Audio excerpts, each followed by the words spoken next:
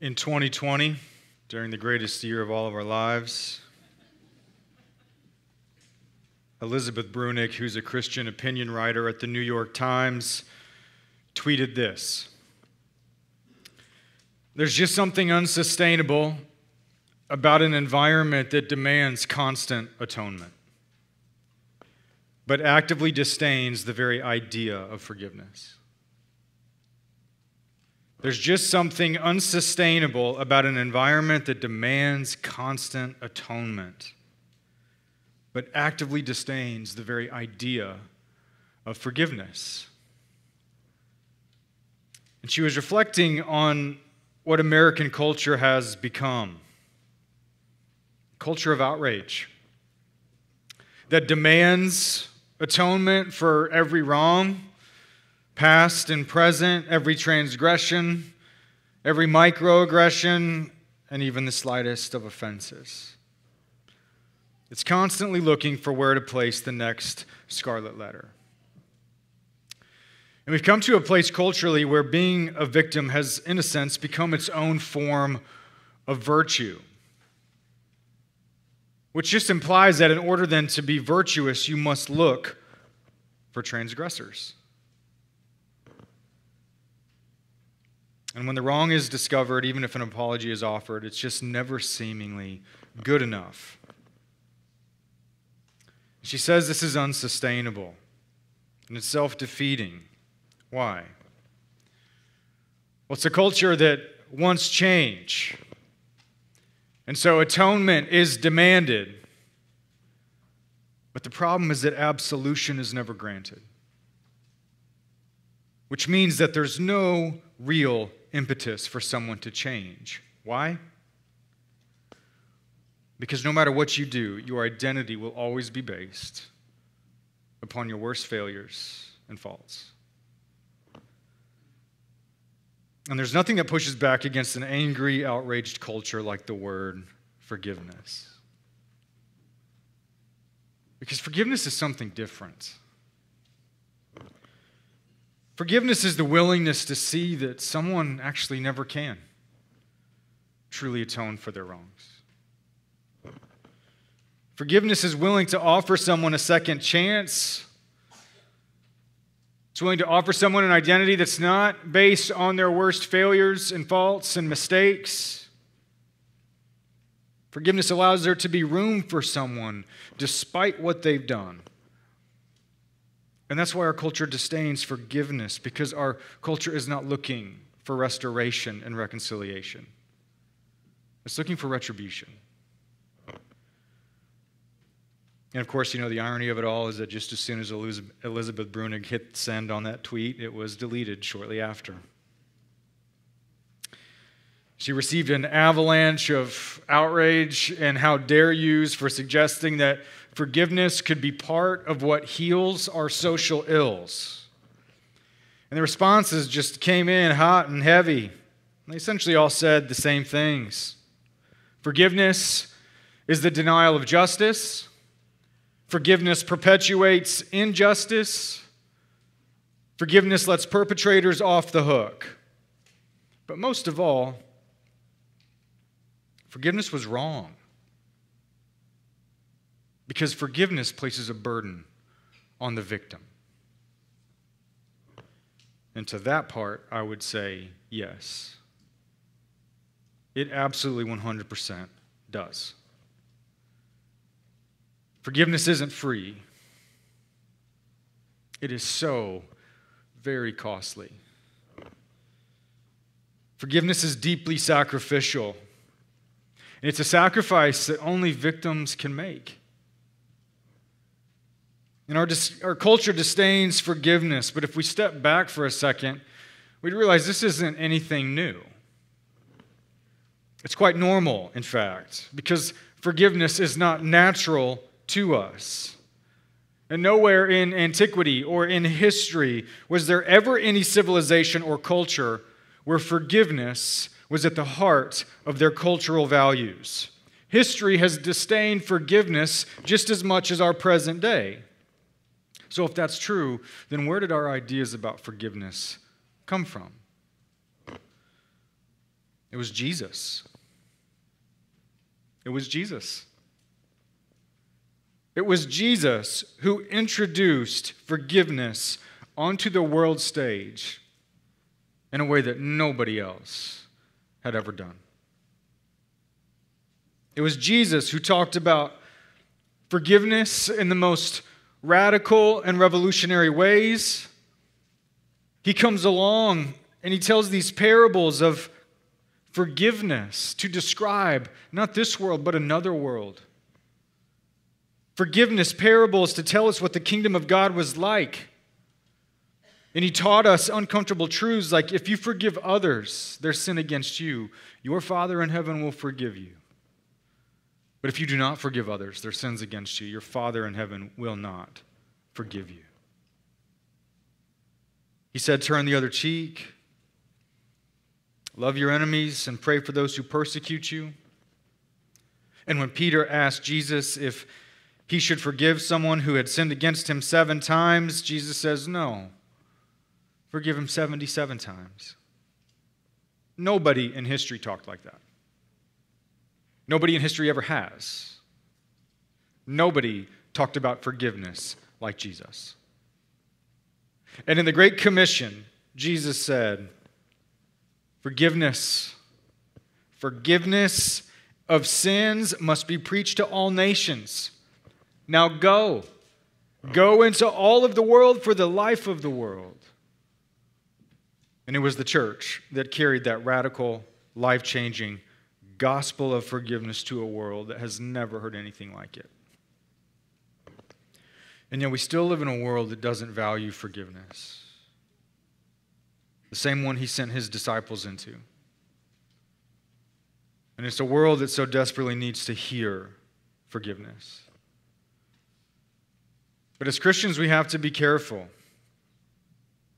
Because we can either be shaped by our culture or we can be shaped by our Christian values. We can be shaped by the values of our culture in a way where we don't really value forgiveness either. And we can forget how central forgiveness is to the heart of our faith. We can forget that forgiveness is supposed to actually shape how we live. We can treat forgiveness like it's a secondary feature of the gospel and not the very foundation of it. So honestly, when was the last time you felt forgiven? When was the last time you pushed through that difficult work and you struggled to say to that other person, I forgive you? When was the last time you thought about forgiveness at all? And today we're beginning a new sermon series on forgiveness. Because we want to be reawakened to the beauty and the power and the centrality of forgiveness in our faith. To remember how life-changing it is. To be moved by it once again. And we want you to hear Jesus say to you, your sins are forgiven. And for you to hear it as though it were the first time. And so in this series, you're going to be challenged. You're going to be challenged to actually receive forgiveness. To stop trying to atone for your sins. To stop trying to set yourself free. But you're also going to be challenged to forgive. And to say those 3 so difficult words, I forgive you. Because those 2 realities go hand in hand. And you can't have one without the other. And our first passage this morning is the well-known story about the paralytic who was lowered down through the roof. I remember the first time I heard it was on a felt board in Sunday school.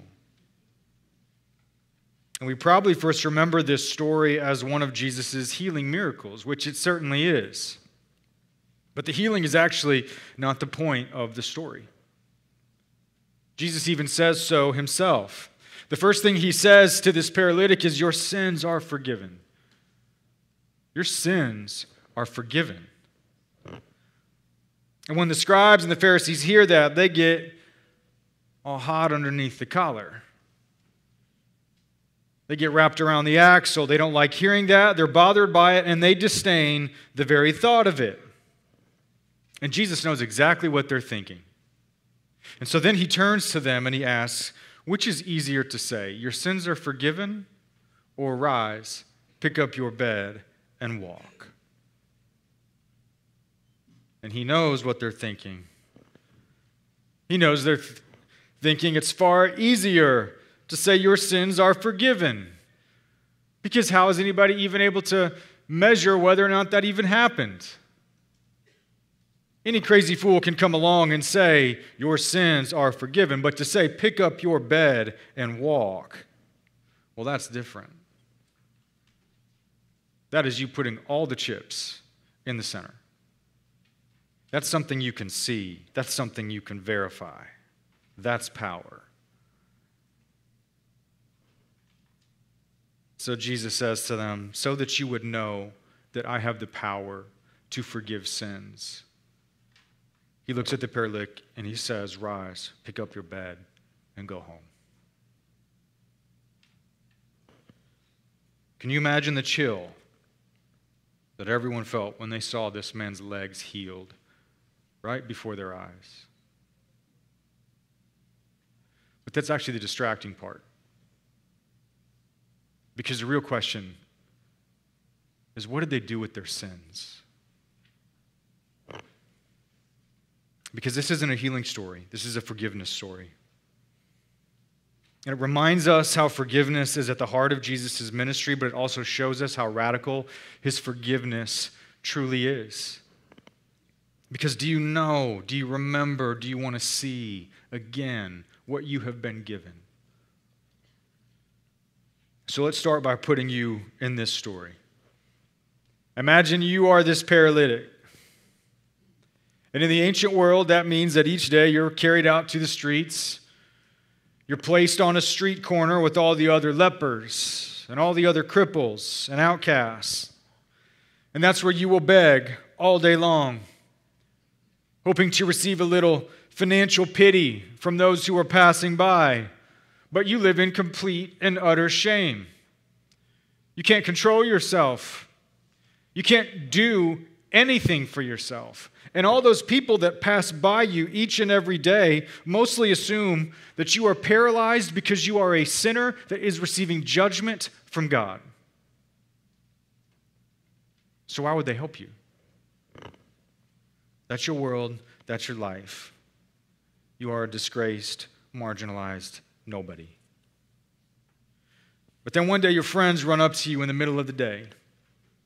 Before you have time to even ask what's going on or think about what's happening, they pick you up on your bed and they start running you down the street as fast as they can go. And so you finally say, what are you doing? Where are you taking me? Where are we going? And they say, he's here. He's here. Jesus is here. And you've heard about this Jesus. His name had recently burst onto the scene because of all of these mighty works that he had been doing. He was casting out demons. He was healing the sick and lepers and cripples. And he had come to your town. So as they hoof you down the street, huffing and puffing, you look down at your legs, and for the first time in your life, you feel hope. You feel real hope. But when you get where Jesus is, you can't get in. It's standing room only. But your friends won't be denied. So they push through the crowds. They carry you up the steps around the back of the house, through the gate. They crawl all the way up. They set you down, and they start pulling back the tiles of the roof one at a time. But now they're being so disruptive that everything is stopped, and you can hear all the people inside getting angry and yelling up to stop. And it's all quite very humiliating, but you live in shame. And so what do you have left to lose? And so they finish. They grab you. They lower you through the hole, all the way down to the floor. You look up, and there's Jesus, and he's looking right at you. Then he looks up at your friends, and then he looks back down at you, and he says, your sins are forgiven. Your sins are forgiven. I bet that kind of feels a little anticlimactic, doesn't it? It's not what you expect Jesus to say. I don't think it's what this paralytic or his friends expected Jesus to say either. You have to think this paralytic heard Jesus say, your sins are forgiven, and then he's sitting there thinking, okay, and?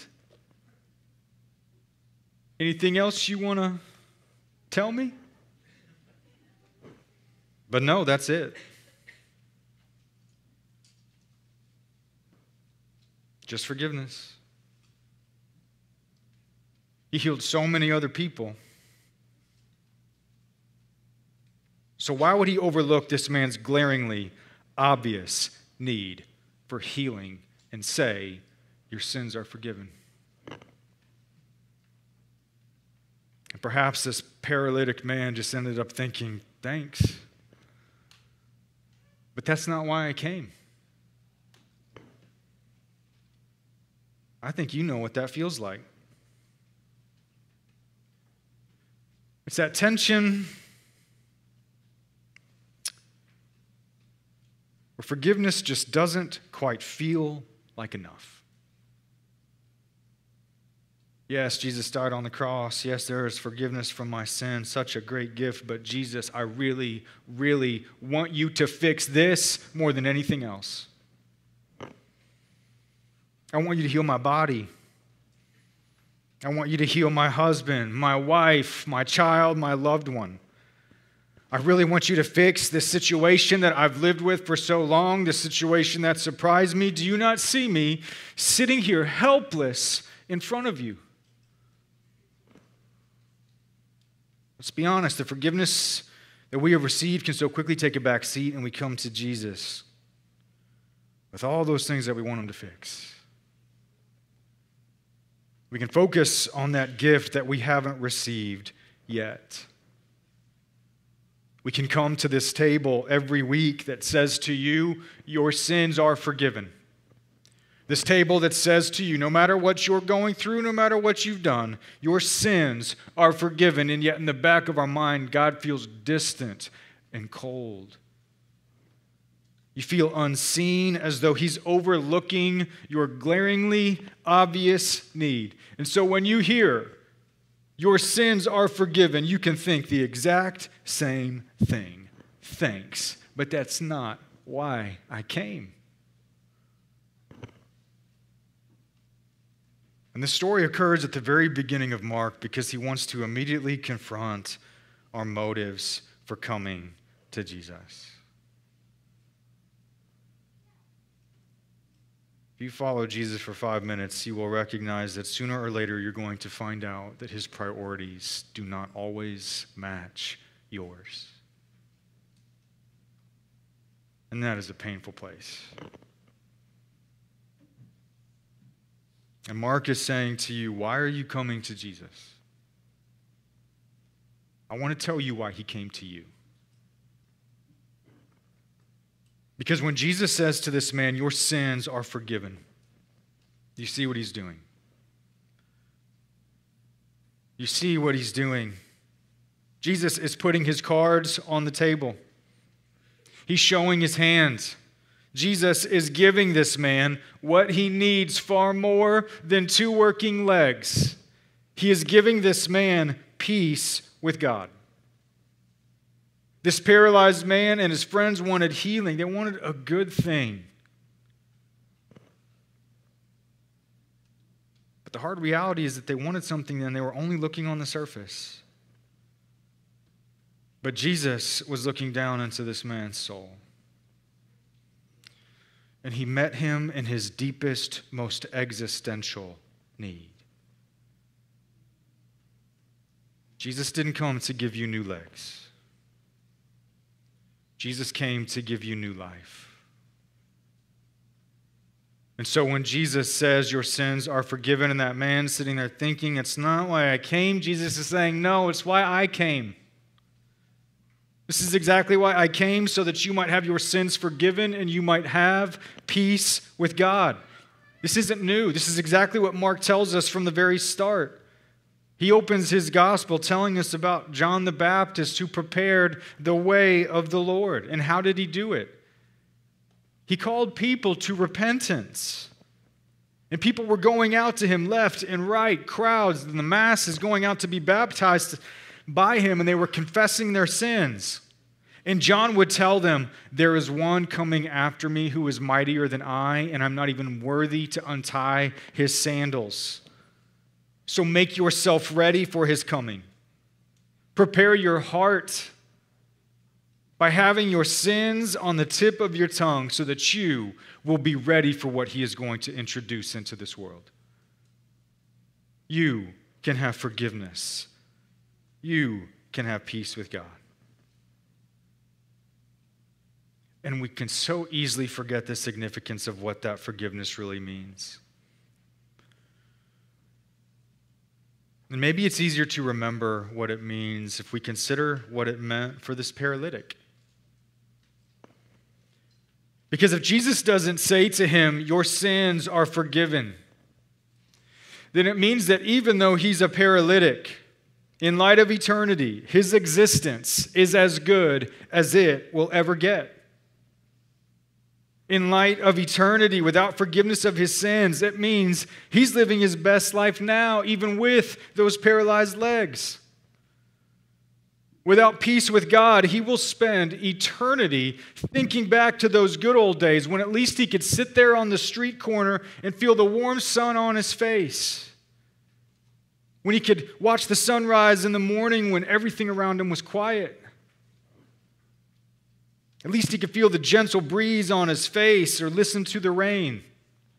At least then he could watch as people walked by and hear the laughter of children. But now all that's been swallowed up by the unending loneliness and torment and darkness of an eternity without forgiveness and peace with God. And in that place, he will bear the eternal regret of thinking, if only I had asked for forgiveness. I wasn't just paralyzed, I was blind. I couldn't see who was right in front of me. If only I could go back to that moment, I would have confessed my sins. I would have cast my face at his feet. I would have begged him for his mercy and forgiveness. But in that place, the only answer he'd receive is the lonely echo of his own voice, darkness without end. But that isn't what happened. That is not this man's story. Why? Because Jesus said to him, your sins are forgiven. You have peace with God. You have peace with me. Christian, no matter what's going on in your life, the greatest gift that you will ever possess is that you have peace with God.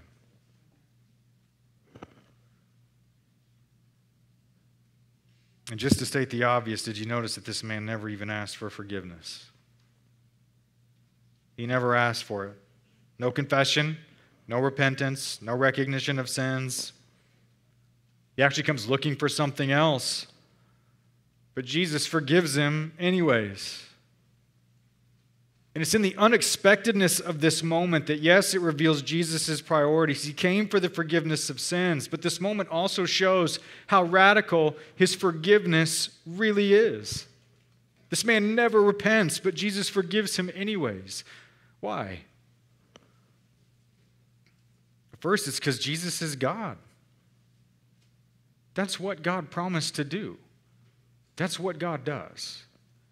Jesus is not generic G-O-D God. Jesus is the Old Testament God. He is the one who said he is sovereign over salvation. He is the one who told Moses, I will be gracious to whom I will be gracious. I will show mercy to whom I will show mercy. I will forgive transgression and sins, but I will by no means clear the guilty. This story is Jesus being gracious to whom he will be gracious, showing mercy to whom he will show mercy. It's what Paul tells us about salvation, that God is the sovereign initiator. He is the sovereign giver of salvation. He chose us in him before the foundation of the world. And that forgiveness reminds us that God chose us long before we ever chose him. And this man's forgiveness in this moment is because that forgiveness has finally caught up to him in space and time. That he was always in the bullseye of his Savior and his God. And look, I get it. I know that a typical response to the idea of God being sovereign over salvation is like, it just feels so arbitrary. Just the randomness of God choosing to forgive some and not others seems so impersonal and cold. Like a cosmic judge just playing a game of salvation roulette. And sure, I'll meet you there. And I'll say, yes, it certainly can. But only if you stop there. And only if you ignore the rest of this story. Because what does the rest of this story tell you about who Jesus is and the beauty of his forgiveness? What was it in this story that actually motivated Jesus to forgive this man's sins? It wasn't the paralytic. Was it just a cosmic coin flip? Or was it something more? It says that when the friends lowered the paralytic down, Jesus looked up at them.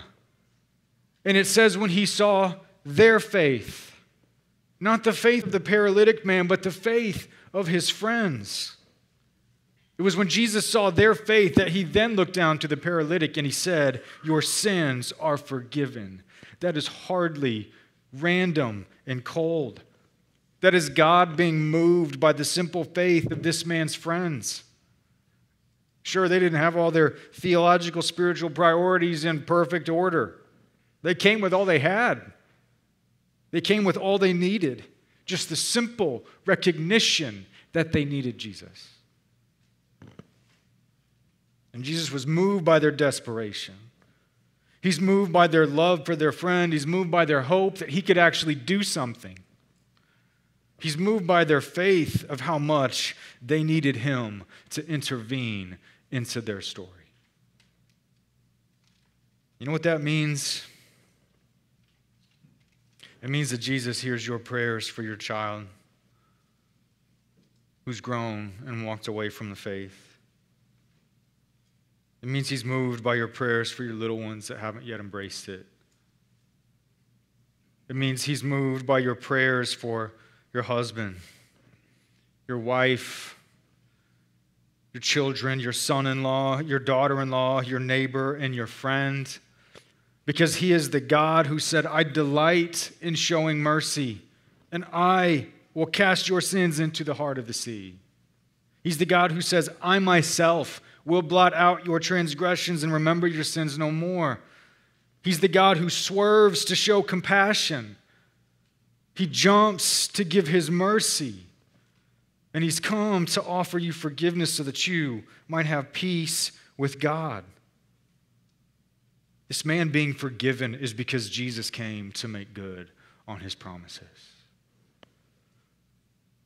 And the fact that this paralytic never even asked for forgiveness, yet he received it anyway,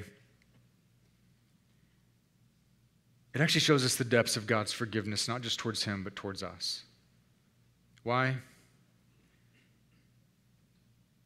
Are you and I really that much different than this paralytic? Are we really so different than he? When you confess, do you really understand the full depths of your sin? When you confess your sins, have you really plumbed the depths of how deep it goes? Have you really understood all the consequences of what you've done? When you confess your sins, do you really know how much damage your anger has caused or how much your lust has destroyed? Is your confession attended with a full comprehension of the full scope of your addiction in the wake of all of its destruction? Do you look at the cross and think, yes, that is exactly what my sins deserve? Really, in the end, is your confession of your sins any more complete than this man's? No. But you are forgiven anyways. Because you had those moments where all you had was the realization that you needed him. And he was faithful to give you what you needed, even when you couldn't see it for yourself. And this story reminds us of the great scandal of Christ's forgiveness and how radical it truly is. Because he actually forgives us when we will never, ever really know how much we've done. He forgives us when we will never fully know how much we need it. He came offering peace and forgiveness to those who would never fully understand what they've done, and so how could we possibly atone for it?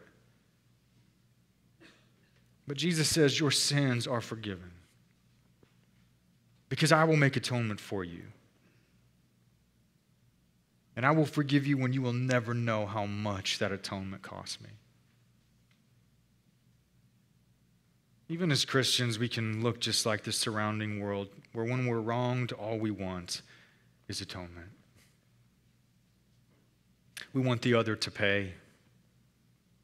We want the other who betrayed us and broke us and disregarded us and belittled us to know all of the damage that they've done from top to bottom, to realize what they did, to pay back everything that they stole, to give back everything that they took. And then, maybe then, they might be worthy of our forgiveness. But Jesus came to those who have forgotten far more sins than they will ever confess. Jesus came to those whose repentance is so imperfect and incomplete. He came with forgiveness to offer it to those who would say, yes, thank you for that forgiveness, but what you've given me isn't enough. I want more. I doubt your goodness unless I have it. He comes to those who have no idea how much pain they caused them, and honestly, we never will.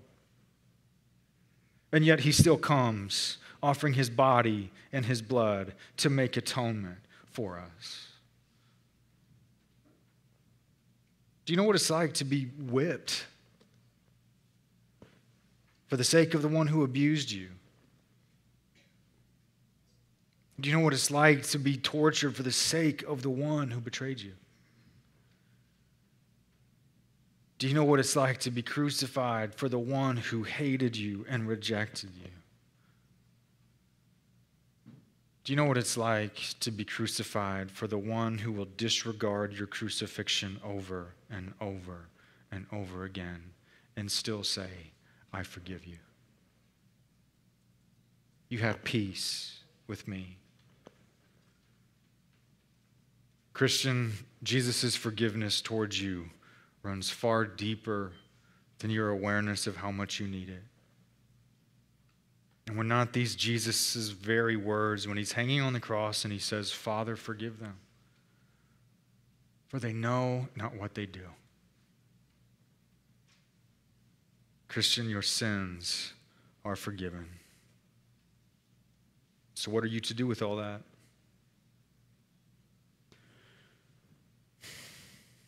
As we enter into this new series, I want to leave you with a few challenges for what all this might mean for you along the way. First is that I know some of you are praying for that healing. You're praying for a good thing. You should pray for it.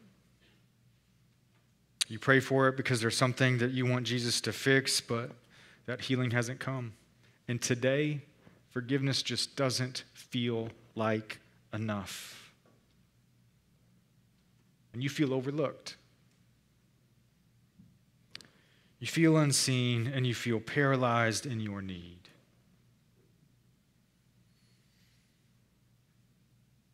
What if all of this paralytic's pain and suffering and sorrow was for the simple purpose of leading to an encounter with Jesus? And what if the same is true of all of yours?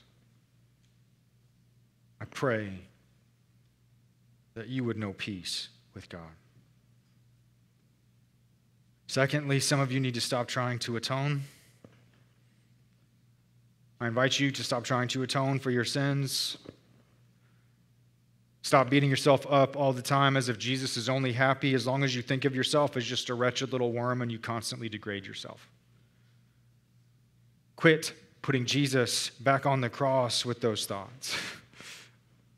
Stop trying to measure up. Stop trying to balance everything out. Put down the whip. If you can't remember all of your sins, then how could you possibly atone for them? Maybe you hear Christ saying your sins are forgiveness and that forgiveness towards you, and you recoil. It's so hard to receive because you continue to say, no, that's not possible. Do you know who that sounds like?